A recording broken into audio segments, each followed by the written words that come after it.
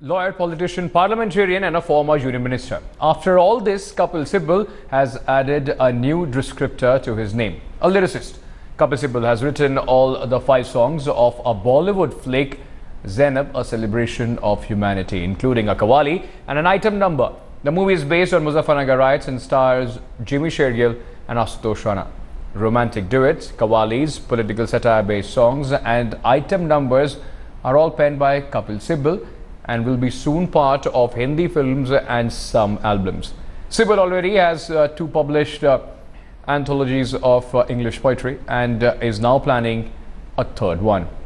Also in pipeline are an anthology of Hindi poems and semi-autobiographical book based on his rich political experience.